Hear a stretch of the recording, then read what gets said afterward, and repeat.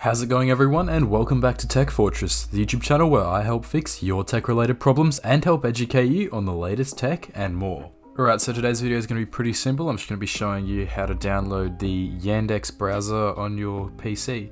Alright, so as always, make sure you go ahead and subscribe to Tech Fortress if you're new, and also leave a like if you're enjoying this video so far.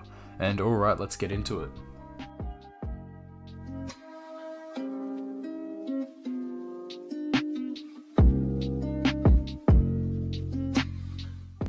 Alright, so first thing you're going to need to do is you're just going to search up YANDEX browser download, just like I have here. Just got to search up there.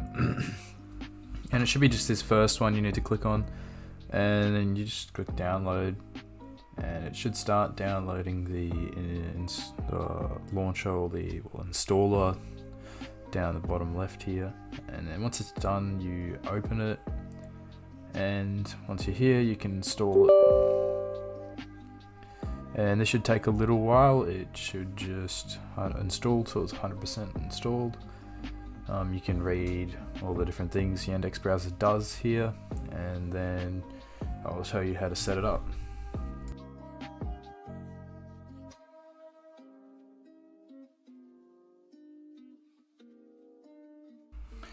Alright, now that we've pretty much got it done, it should be just one little bit, just almost fully installed. Alright, there we go, 100%. So it should open up. Now you've got the option of please select the search engine or browser for the browser. So you can pick YANDEX, Google, or Bing. I'm just going to pick Google. And then so you got this we can put on dark theme.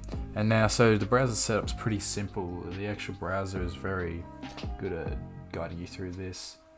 So you can create a YANDEX account. I'm just going to skip that. I've got my Google account, I'm fine with that.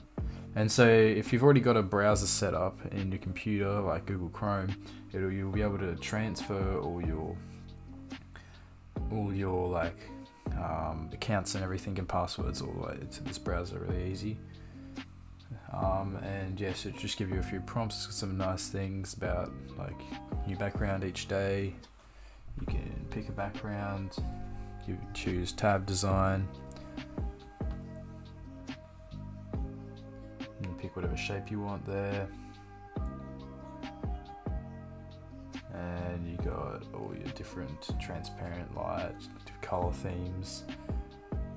Alright, that's pretty much it for today's video. I'd like to thank you so much for watching, and if you have anyone you'd like to share this with, or anyone you'd know would find this helpful, make sure you share that to them.